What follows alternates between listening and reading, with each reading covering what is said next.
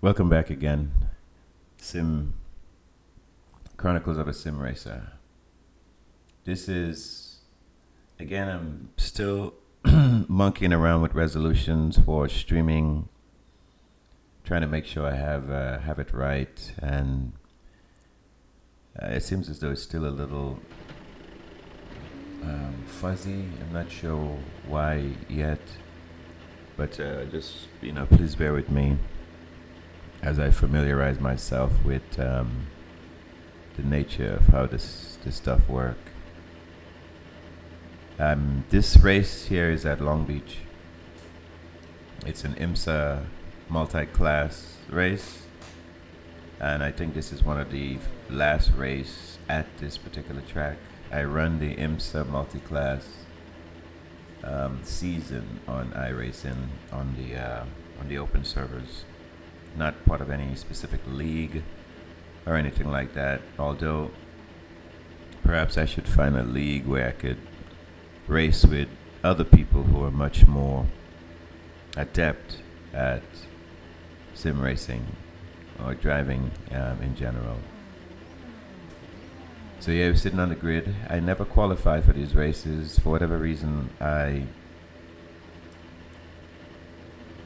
start wherever I end up in terms of the order, and some of the times I start from the pit lane to avoid wrecks, which I seem to be well acquainted with here in the last few races, especially at this track. So perhaps maybe I should change my perspective, and because I probably may be inviting onto myself wrecks, which subsequently keep my I rating low, which keeps me trapped in the lower splits, which keeps me getting wrecked. I attempted this race 9 times, and every single time I got wrecked by someone else doing a mistake and collecting me. Now, at first I got really frustrated because I couldn't understand why these guys keep ranking up, but I realized that if you're in the bottom split, the reason why these guys are in the bottom split, including myself, is because they probably have not really honed their racecraft. And so that's the reason why our I rating are low, which relegate us to the bottom split. Although I tend to think I'm a relatively decent sim racer. Nevertheless, my I rating went, I was all the way up to 30, 3,000, not that 3,000 is anything to brag about, but I was at 3,000 at some point, and then I started coming back again into these open servers, and as a result, I started getting wrecked. Yeah, so anyways, like I'm stuck in this lower tiers, like I said, which keeps me stuck in the loop of losing I rating, gaining a few, losing. See right here, this makes no sense. On the first lap, we should be more conscientious of the car. That it takes a while, maybe a lap or so, to get the tires up to temperature, proper operating temperature. And so I think a lot of us are driving this high-powered cars and really haven't refined our driving skills on the lesser tiers, the lower, smaller, not so fast cars. Yeah, I like the speed also, I like the sense of speed, but you have to be able to control the cars at those speeds. And what I find on this lower split is a lot of guys jump into the lmph cars. They can't drive the Miata well, but think that they'll be able to handle a monster like the lmph. See, I just kissed the wall here a little bit, got a little bit too much curve coming up to that corner. Anyway, I am pretty decent with my driving. I have relatively good racecraft. I'm not too optimistic, over-optimistic when it comes to making a move and having to go at someone. I am more inclined to study and see over the course of several laps where am I quicker, if I am indeed quicker. And if I am, I will try to formulate a pass as safely as possible so as not to affect yours or my race, because it's more important for me to finish the race having experienced a good battle with someone else on track instead of trying to do some kamikaze over-optimistic move on the first lap going to the first corner and it is taking out half the field because why, right? So a lot of these things doesn't make sense to me, but people do it, and so it's not my place to judge them, but to judge and assess my own performance and what I need to do to increase my I rating so that I could move up and enjoy the beautiful battle and know that I won't be taken out on the first lap by somebody who think that they Ayrton Senna or Michael Schumacher or one of those very, very skilled racers. Anyway, this is my 9th attempt, I believe, at Long Beach, and I'm not on the limit. I'm taking my time through these corners. I'm trying to hit my marks as best as I can, and not tracking out as much as I probably should, because I'm really not 100% comfortable in the lmph yet, especially in the braking events. It's a very, very, very powerful car, but it has a lot of downforce, so it feels very, very good. So you can get it right. And yeah, so I really enjoy driving this car. Before the lmph, my favorite was the LMP2. And since I've had an opportunity to drive a few times the lmph, I find that LMP2 is not as enjoyable anymore. Although it's a very, very good car, I think it's just not as enjoyable to me as the lmph. Now, I was talking about other people taking me out in the race. Have I taken out anybody in the race? I can't say that I have. For as long as I can remember, I don't think I've done any moves that was so optimistic that I missed and take somebody else in the process. I have made a few daring moves, but I was able to pull those off without affecting anybody else's race up to now. So, yeah, so anyway, this is my journey, of course, sim racing. It's one of the ways that I de-stress. One of the things that I do, I would rather go to the track, but like I said before, consumables get quite expensive, and so I can't go to the track every time. I probably go maybe 2 or 3 times a quarter. Some high performance driving events. When I run with Apex Driving Academy here, I get to run with the advanced group because I think they have demonstrated good enough to them that I'm very much aware of what's going on the track, so I'm able to run with the advanced guys, be aware of controlling my car, but not that only, but also be aware of other people on the track. And I think that's what's missing here in some of these sim racing lower splits, and I think that's what relegates a lot of these guys to the lower splits, is that in the process of driving the car, even though we're racing each other, right, I am aware of what's going on around me. I don't have just a myopic view of what's in front of me and so focused on just what's in front of me that I'm not seeing what's coming up behind me, I'm not seeing what's on the right side, I'm not seeing what's on the left, I'm not seeing what's about to happen ahead of me. There are 2 guys fighting tooth and nails, and they overdriving the car. I could sense that at some point there might be a wreck, so I'm aware of what's going on, so I can do whatever is necessary to avoid an accident or something like that, right?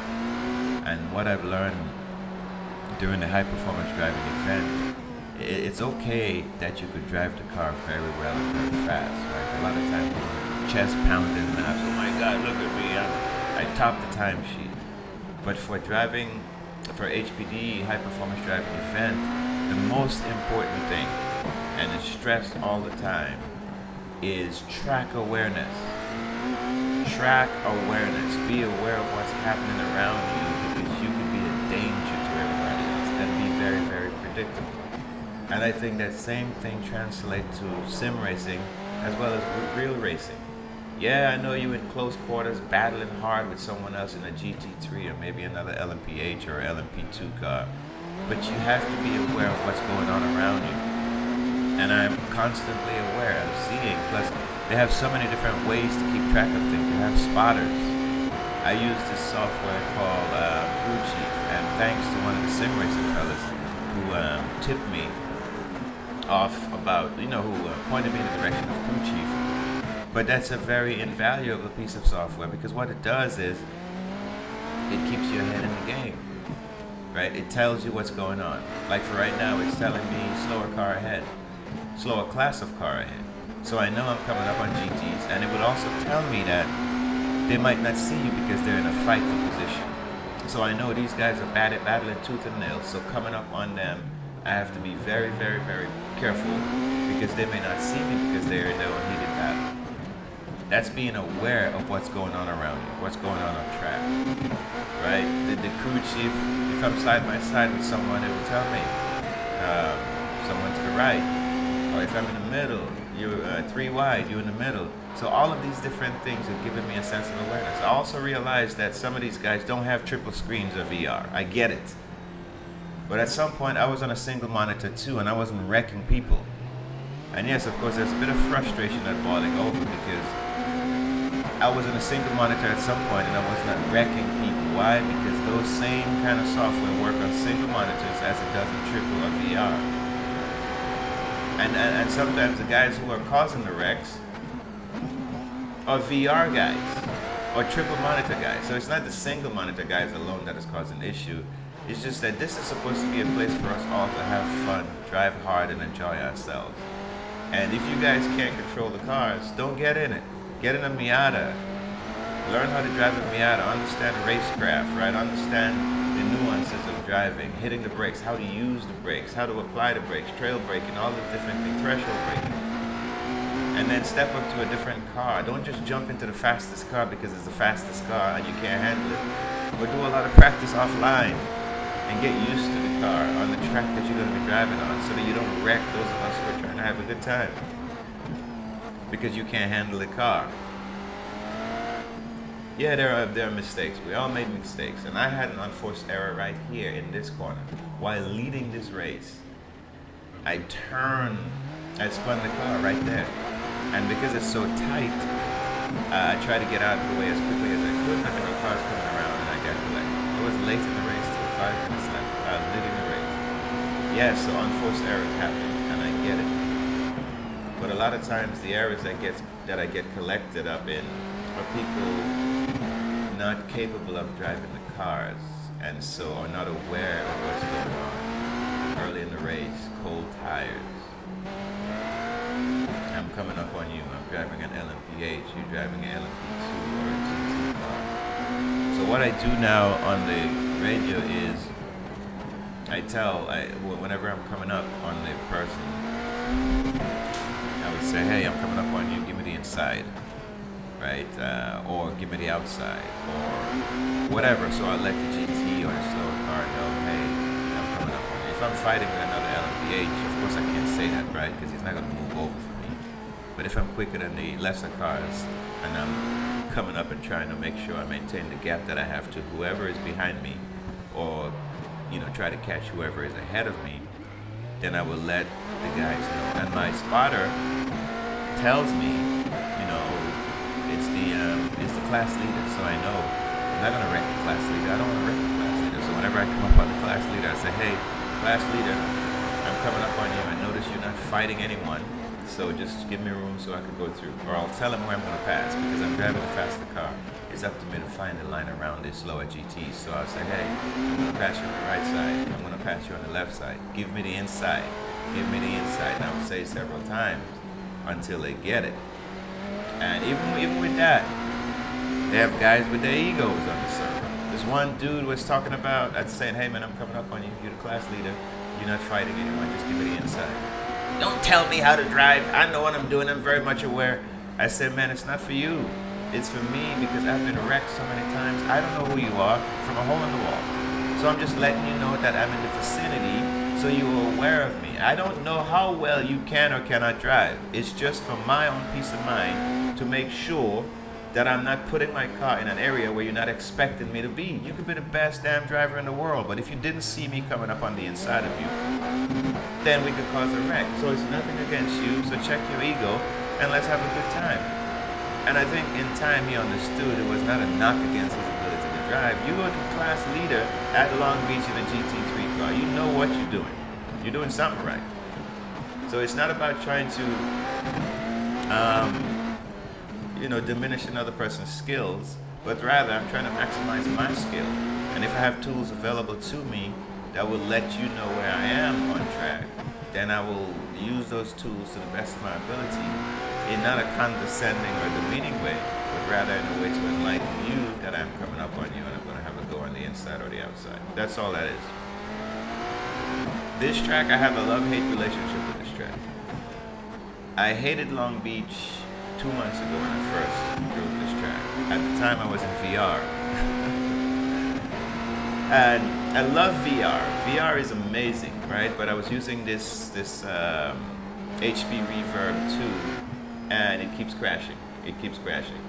Oh, and I said earlier that I have not done anything on the track to take anyone out. Let me correct that. I have indeed taken out someone, and it was because of VR. My VR headset went black on me in the midst of a race. So I completely lost sight of everything on track, and then I lost control of the car because I couldn't see anything. And so I ended up wrecking this dude, and I was all very, very, very apologetic. Once I got back on the server and let him know, hey man, it was VR, I'm so sorry my VR crashed. And then again, it happened during the 24 hours of Daytona. It didn't crash, but it started having some flashing or some going in and out, and I was on the back straight at Daytona. Good thing I was on the back straight where there was a lot of open space and I didn't get into anybody's way, didn't cause any wreck. I was able to sort out the VR situation. So since then, I've gone to triples. And so this is the first time I've driven Long Beach in my triple. With the VR, it seems better because in the VR, I was like so focused that I almost had like bridal vision. Everything was a blur around me except what I was doing in the moment. I was aware of other cars. I was aware of what I'm doing in terms of driving my own car, the lines. I was taking through the corners, the braking application, the hitting the apex, tracking out, those kind of things. Very, very, very much aware of it. But it's like I was in a trance in the VR.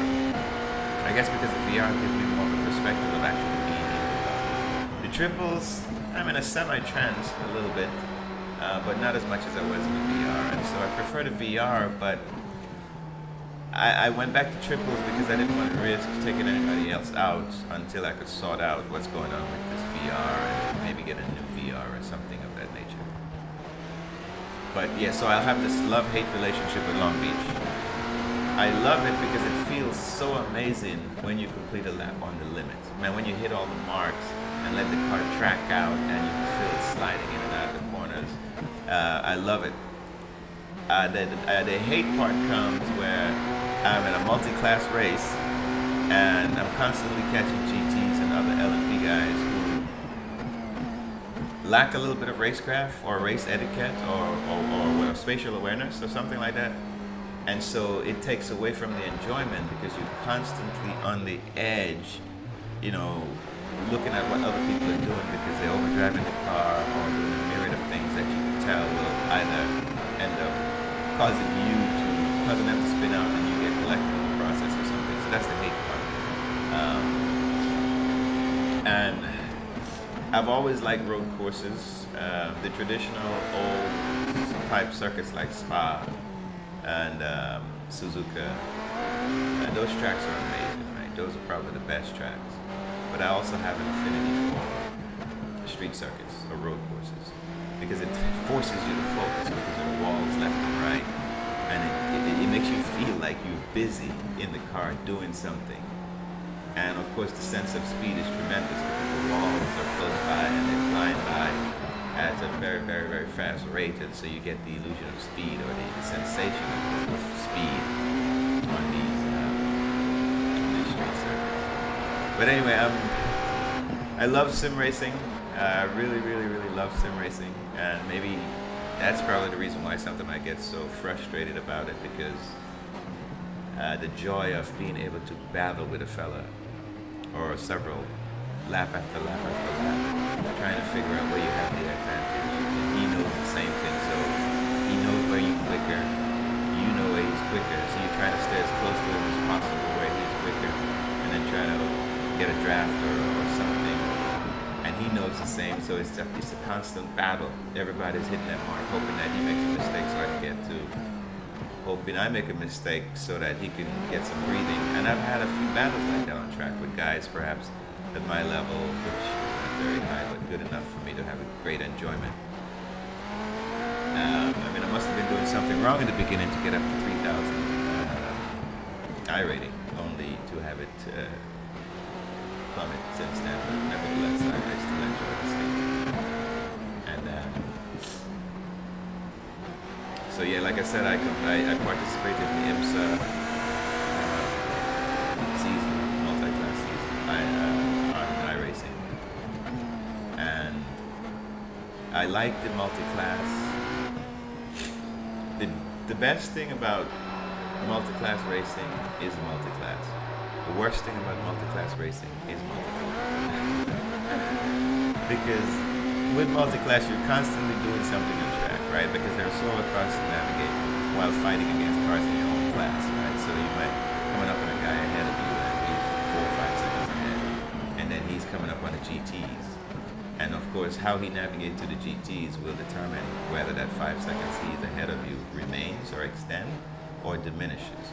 A lot of times, I have to close the gap because the faster guys will catch GTs in a very, very compromising place, so they lose time. Other times, if I was ahead, I would catch GTs and try to make a pass in an area where the other guy can't pass the GT because they go into a very tight section, and so they have to tuck in line.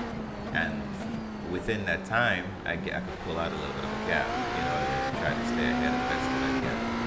And so that's the fun thing about multi-class is multi-class. The bad thing about multi-class is multi-class, because sometimes at the most inopportune time, you will come up on a GT that he's in his own race, his own battle, and you need to get by quickly because there's a guy coming down and he's closing in quickly, and you're trying to maintain a gap, and so you get stuck and you lose a lot of time, and it affects your overall race. But the joy for me from the inconvenience of passing or catching a GT at an inopportune time. I used to drive the Radical, and I became pretty good at the Radical. In fact, that's how I was able to get up to 3,000 I was really, really good driving the Radical. I understood its nuances. I knew how to drive in and out of the corners. I understood the braking and the SR8. Since they came with the SR10, I haven't driven the Radical much. Not that the SR10 is a bad car, right? But I just pivoted from the Radical to the LMP2. And then when the hybrid got released recently, I pivoted to the hybrid, and so I'm still kind of learning the hybrid.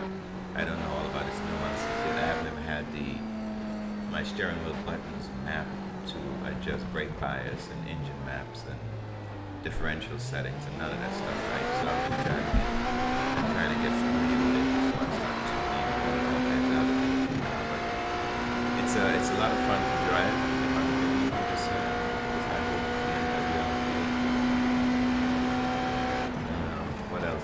Yeah, so having a good time at Long Beach. Like I said, I'm not pushing hard, just trying to stay in between the white lines. And just trying to get to the end so I could have some points on my championship. I'm in Division 6, and I think for the moment I'm in Division 6. So yeah, I take this stuff seriously. Not serious to the point where I lose sleep if I don't finish the race, but serious enough to give me something to track. I get to go on and see, alright, how this track is compared to the one before, like Long Beach this week. Before that, we were at, I don't remember which track we were at before. Yes, before Long Beach we were at Jerez. And that track I struggled in the beginning, but once I figured it out, that was a really, really fun track to drive. It was high speed. It was really, really, really, really high speed. There was some really, really fast corners. And I finally got used to headers, and then it was time to go to Long Beach, which is not high speed, which is tight, walls. There's a lot of traction events at Long Beach because you're accelerating out of slower corners. Where at Jerez, I think there was more high-speed corners and not so many traction events. I think. Maybe I get that wrong, but yeah, I think Jerez didn't have as many traction events as Long Beach, which you're accelerating hard out of slow corners. So Long Beach is not as bad. Well, it's not bad. Yeah. And then of course next week is Hungary, which is another tight circuit. Yeah, one thing with Long Beach is very bumpy in some of the braking areas, and this corner coming up right here, this hairpin, is really, really tricky. It looks simple, but it's tricky. Full steering lock here, and you're trying to get on the throttle as quickly as you can because it's a long run down to turn one, and anything you lose, anytime you lose coming out of that hairpin, it will compound the loss all the way down until you get to the braking event of turn one. So I find that most of the time that I lose on this track is coming out of turn one because I either get the line wrong, I carry too much speed into turn one coming in, and so I can't really make the corner, so it runs wide, and I have to oversteer to try to get it to turn. Or I'm not getting on the throttle quick enough if I do that's right. So either way, I lose a lot of time coming out of turn one. I'm not really heavy on the brakes as I should be. I'm worried that the car will spin out on me, right? It just feels really, really unstable on the back end in the braking event, so I have to be very, very genuine like on the brakes. Almost eggshell on the brakes, so to speak, stepping on eggshells. Yeah, so, and this bit right here, staying as tight on the inside as possible, arriving the curve to get a wide entry into the final corner, seemed to be one of the better ways to approach it. This guy right here is a double left and right. Yeah, it's a good driver.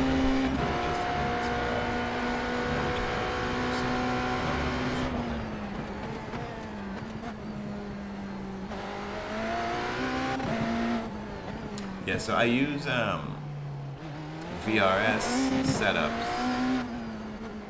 and I also use their service to try to learn how to drive these cars, you know, at a competitive rate.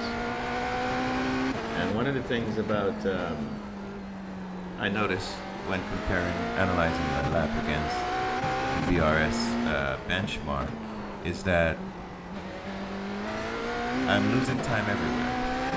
So it's not that I'm losing a chunk of time in the first sector. I'm relatively tidy in the second and third sector. No, I'm losing a little bit of time in every single sector, perhaps in every single corner. So it's hard to try to figure out where to gain, right? Because whatever I'm doing wrong, I'm consistently doing it wrong across the entire lap.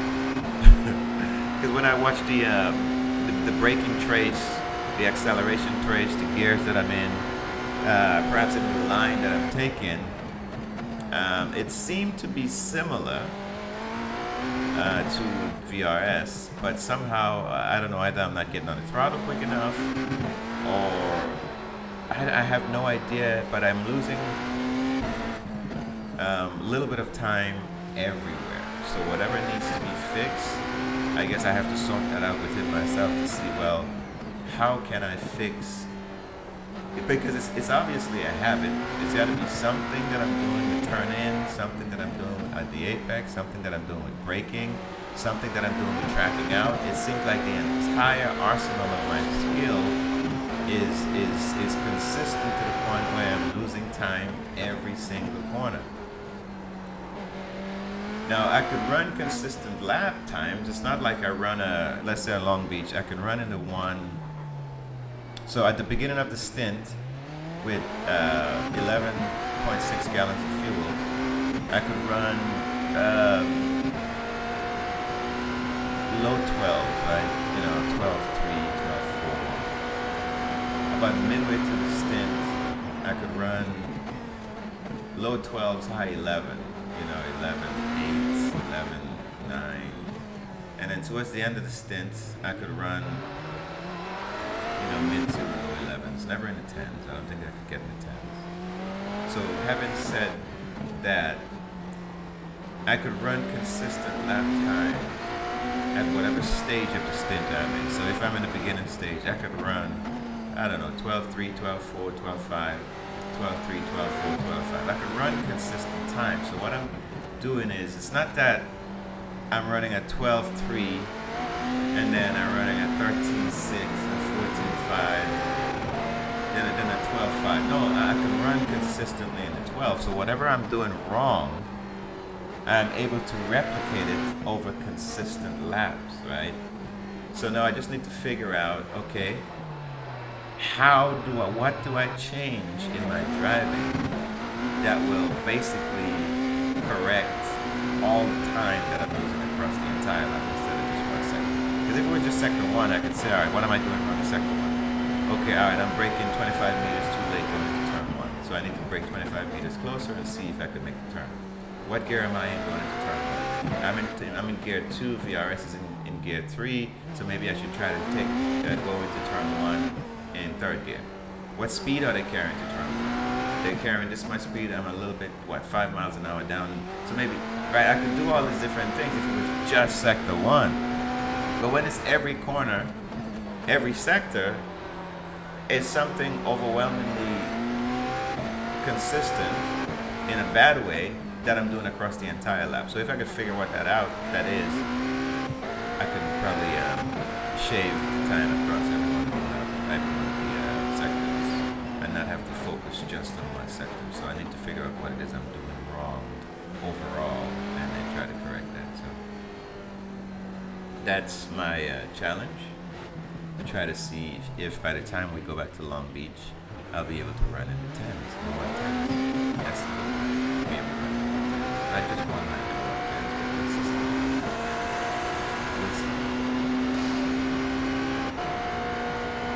I know I said a lot, so I'm going to stick a pin here and let the rest of the video play out. So if you guys are participating in this journey with me, great. I really appreciate your presence here. I'm a source fractal on this journey of life, this game of life. And this is one of the things that I intend to do to experience this journey, which is sim racing. And I'm not the best at it, but I'm getting better every single day. And my goal for the year, and it's still early days, is to get back to 2,000 iracing. And so I will try to enter into more open server races, perhaps using iracing again, because I was pretty adept with iracing. Perhaps I could find iRating by using iracing. And when I come to this IMSA series, maybe instead of starting at the back, and I think the reason why I start at the back is probably compounding why I'm being wrecked. Yeah, this was a mess. Yeah, straight. I don't understand why, what happened there. I think the reason why I started at the back, and I should know that more than anybody else, being that I'm a source fractal, or fractal source, a virtual reality simulation game. I should know better. Is that I come into it saying that, all right, I want to qualify at the back, because I'm ready. So now think about the mindset behind that reason, right? If I want to qualify at the back or start at the back because I don't want to get wrecked, I've already set the vibrational reality that wrecking is at the top of my mind. So if I go out in the race, then the very thing that I don't want to happen will happen because I set it out there as a possibility, right? So I need to change that. I need to get into the race, qualify, and see where it is I qualify, and then fight tooth and nail and see what happens. If in the process I can get wrecked, that's fine. But my intent, my mindset wasn't right.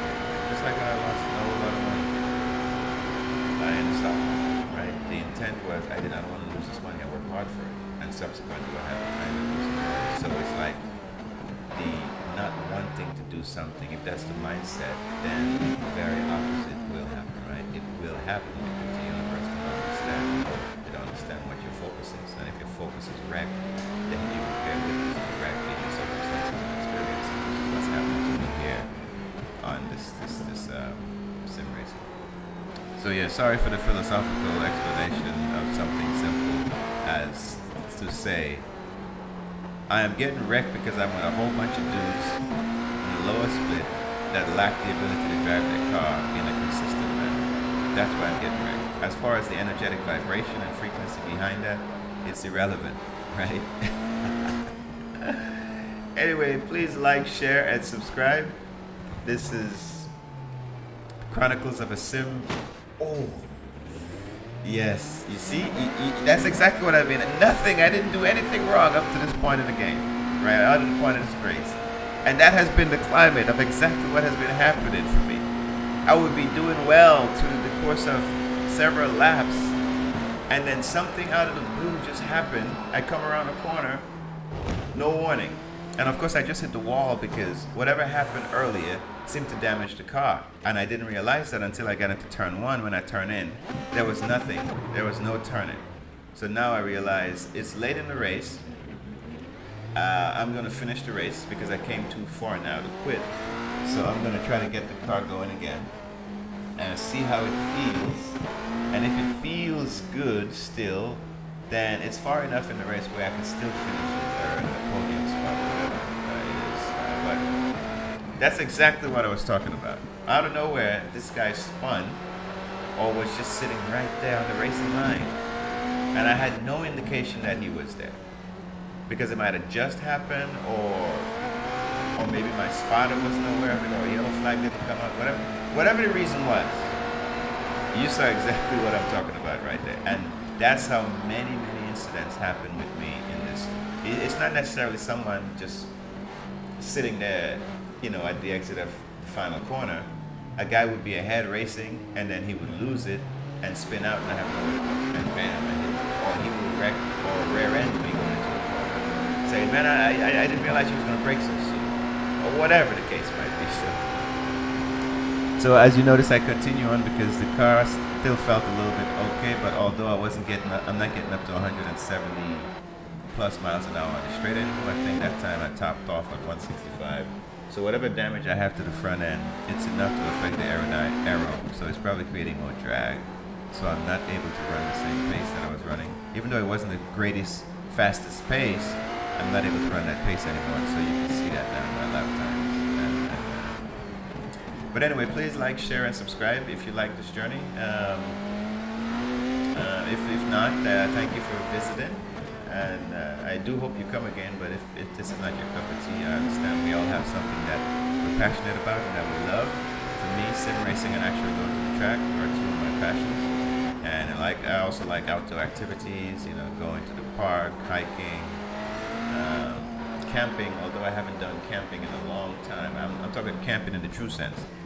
Not glamping, as the modern day people call it, but really camping. I haven't done that in a while, so I might need to get out there and really enjoy the outdoors. I like going to the beach, sticking my feet in the sand, sun gazing, a few other things that people not find. You see my top speed here, 164 miles an hour. I was getting up to maybe 170, 172 at times here. So I'm down about, I don't know, 8, 9 miles an hour on the straight. So something is definitely affecting the drivability, or not the drivability, but certainly affecting the aerodynamics, efficiency. So yeah. Anyway, Chronicles of a Sim Racer. Thank you for joining. Please like, share, and subscribe. And I'm going to stick a pin here now in the voiceover parts, and for those who are inclined to, let you continue to enjoy the rest of the race. Thanks again.